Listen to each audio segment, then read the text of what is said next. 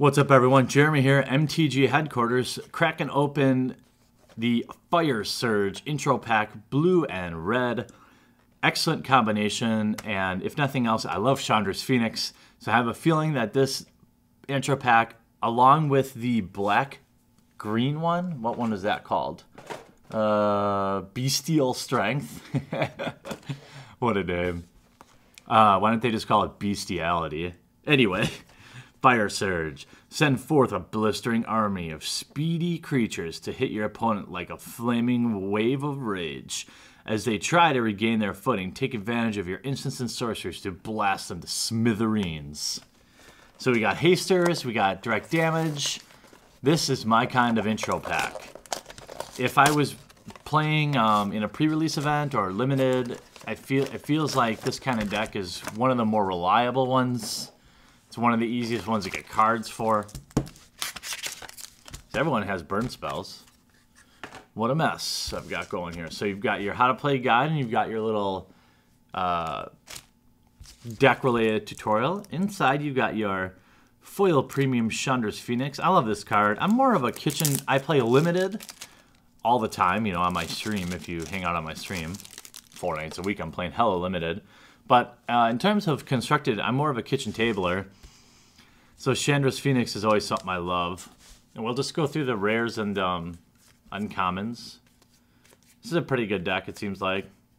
Phantom Warrior. Ooh, Shivan Dragon is a rare. Alright, I like this deck already. Flesh Pulper Giant. I don't care if Shivan Dragon's not worth anything. That's one of my old-time favorites, and that card's no joke. Staff of Flame Magus, Flames of the Firebrand. A couple of those. Those are definitely playable. I was going to say, is there no Chandra's Outrage? There they are. Shiv's Embraces. Lava Axes. So you've got your burn spells here at the bottom, and a Volcanic Geyser. So it's actually not too bad. A lot of the burn spells are at uncommon or even common. So hopefully you can pull some in the pack. So I like to kind of pretend that, you know, this is the only cards I have and assess the overall, you know, goodness by that. Lightning Talons is amazing, an amazing attachment in limited. I loved it. All right, Dark Steel Ingot, Steel Form Sliver, Angelic Accord, and our rare is a Bone Scythe Sliver. Excellent sliver. 2/2 silver creatures you control have double strike. Doesn't fit our deck, but still not a bad rare to have. And this is the last pack of, I think, all my